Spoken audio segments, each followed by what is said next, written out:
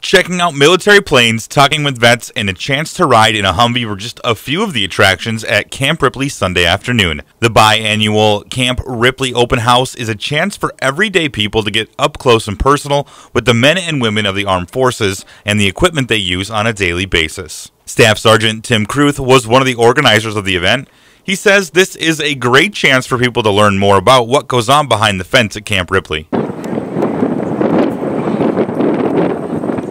So this is kind of the one day that we get to advertise that, hey, we are not a closed post. We are open to everybody to come on.